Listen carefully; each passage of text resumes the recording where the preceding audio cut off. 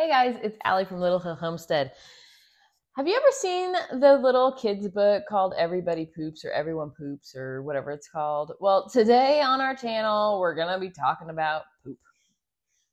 I have all boys in my house typically, and so this is a funny topic usually. But today we're being really serious because for Christmas in July Day, I don't even know what we're on at this point.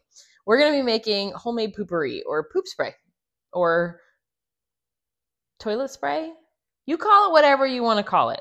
I call it before you go spray. And so these are those little amber bottles that we got on Amazon. I'll link them below. We've used them for a couple of our Christmas gift ideas. But all I did was to use a P-Touch label, and I stuck a before you go spray, shake, and spray 5 times label on it. I'm thinking this with like a roll of toilet paper, maybe a magazine. Okay, that's ridiculous. We're not actually going to go there. But for this one's a really cheap one. If you guys look at the cost of poopery, like the actual stuff, it's kind of astronomical. We like to put this in our guest bathrooms. I also like, if you work with a lot of people, this is a really good one to maybe wrap a bow on and stick in your office restrooms at Christmas time.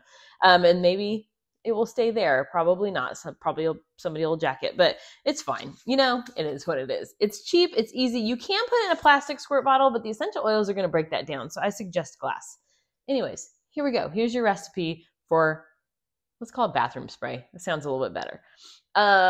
You can also, the scents that, have I done the room sprays yet? Has that come out to you guys yet? I don't know.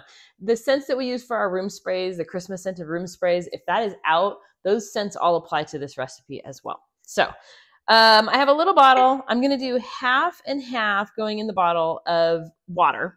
So half a bottle is just going to be water. For my little bottle, so 8 ounces, so that's 4 ounces of water. This is witch hazel. You can also use vodka, which I think is kind of a weird place to use vodka, but you need something to break up the oils that we're going to be using. You can also use rubbing alcohol, which is cheap, and you can get a huge bottle of it for not much. Okay, so I got 4 ounces of each of those. The next thing you're going to need is some kind of surfactant. This is basically a soap or something that's going to help it kind of glide across the top of the water when you spray it. So this is going to be Dr. Bonner's unscented castile soap. You can use any castile soap. If you don't have castile soap, use dish soap. It's kind of going to work the same way. So I'm just going to do a squirt of that. I would say, I don't know, a couple teaspoons of that. Whoops.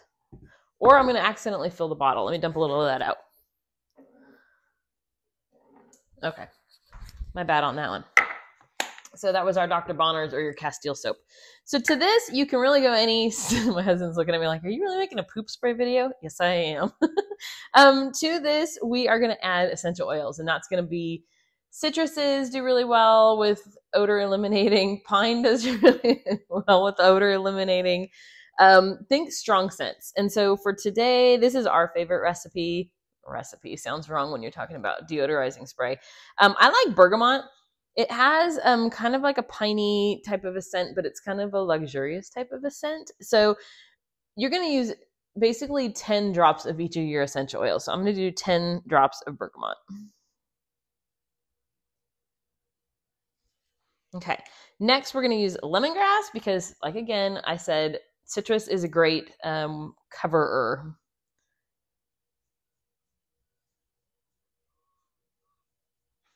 And then the last thing I'm going to use for this concoction is grapefruit. I tend to really like grapefruit. I don't know why. You can use tangerine too. In case you want to be a happy pooper. My word. Things I never thought I'd say on the internet. So all you're going to do is put your little lid on there and give it a little shake.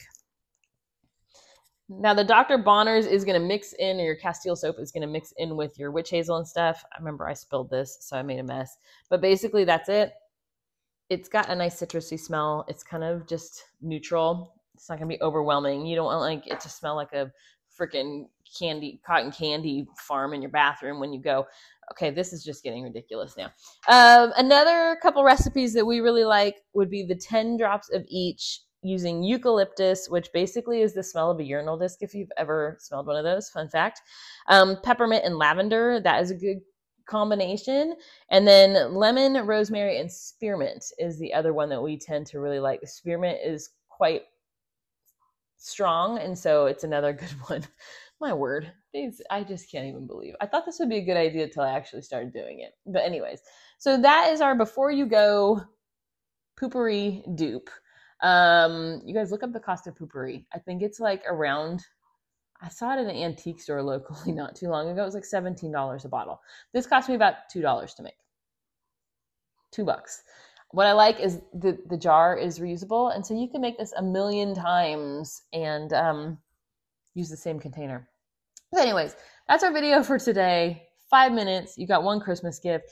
If you're doing a bunch of these, just line them up, and you could really knock out a bunch of these at the same time. Like I said, if you want to go to Dollar Tree and look for any kind of just squirt bottle that works as well, it just is not going to hold the essential oils quite as well. And this looks a little bit prettier tucked. We have a basket that sits with toilet paper above our toilet, and we just tuck this in there, and it looks nice. They come in blue too, if you're a fan of blue. Anyways, there you go. There's our before you go Poo Pourri dupe. Thanks for watching. If you guys have any comments, comment below. If you're new to our channel, hit subscribe, hit like, comment below. We love to hear from you guys. Thanks for watching.